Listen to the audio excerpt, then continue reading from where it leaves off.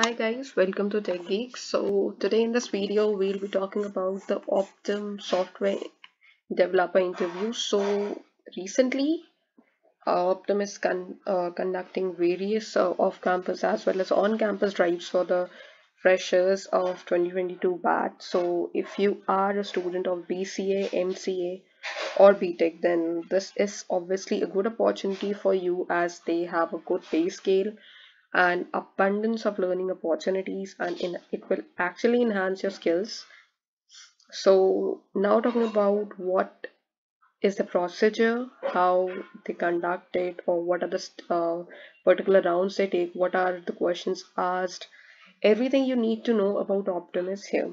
So before beginning, I'd like to request you to please share, like, subscribe, and obviously comment whatever your query is, even if you liked your video, anything, because these are the things that will encourage me to work more. Okay, so talking about the recruitment process.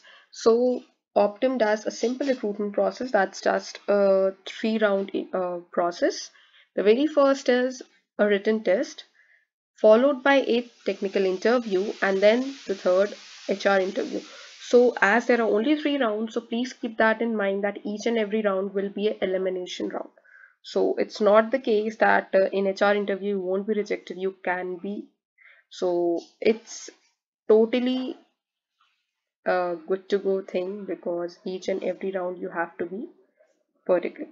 Talking about the written test, so the test was actually so this is what one of my students, or you can say one of the person mates who shared this. So it was conducted on Metal platform, and there are 50 MCQs based on cognitive, analytics, cognitive ability, technological questions, as well as one coding question.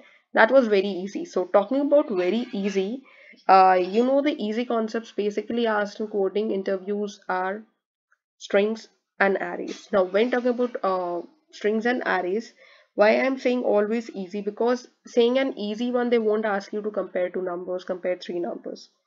Easy in the sense of what you have learned. Basically, working on trees and all. If talking about just easy one, so that would be like anagrams. Just giving an example, not exactly anagrams they'll be asking, or finding substring whether it matches, or rotation of strings. So basically these questions come up to as very strings, because that is not what you need to think directly. And for easy questions they will directly specify what they want from you. They won't give you a long para to find out what is the hidden thing inside it. So that is all about the first round. And talking about the 50 MCQs, so India Bix is the very proficient, or you can say a very efficient resource that's available for each one of you to practice for it.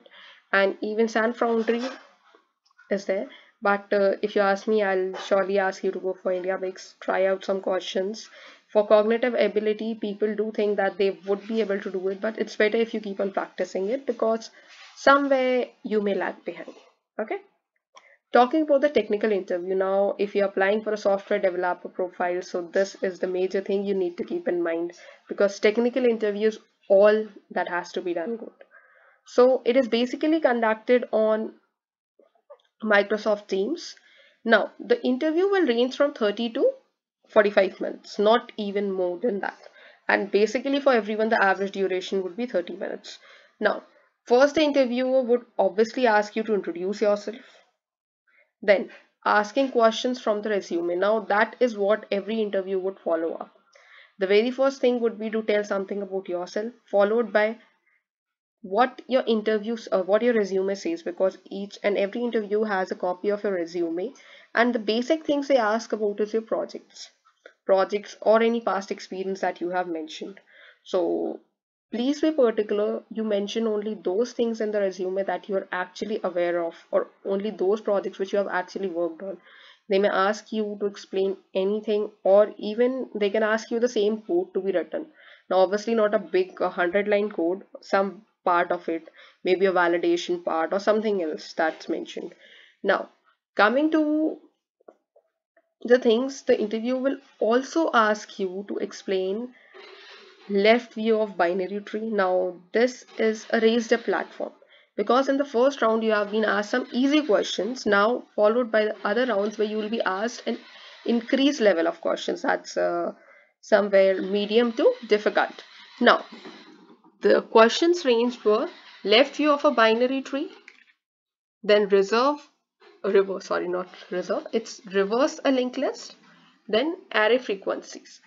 Not just this, that was the questions followed up could be differences between few programming languages. Now, why are these questions asked? Because the person who was asked, the resume mentioned all of these languages. So there could be a question why you chose this and why not this, or what makes them different if you know both. Can you specify or highlight some 5 or 6 differences? So these are the basic things. Now talking about left view of binary tree, it's a very common question nowadays because many tech companies are coming up with binary questions and binary tree questions, and left view, right view, top view, bottom view, these 4 views basically have a great deal, and then even the diameter, height of binary tree. So if you are not good at DSA, please start working on it if you are actually willing to go in a good product based company.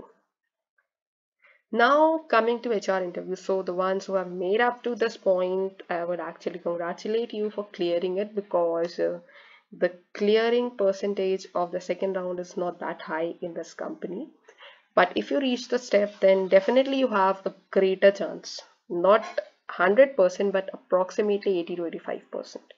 Now, HR interview is basically about to know how good you are, how good your communication skills are, will you be able to manage yourself in the environment there, or how good skills you have of team management and all.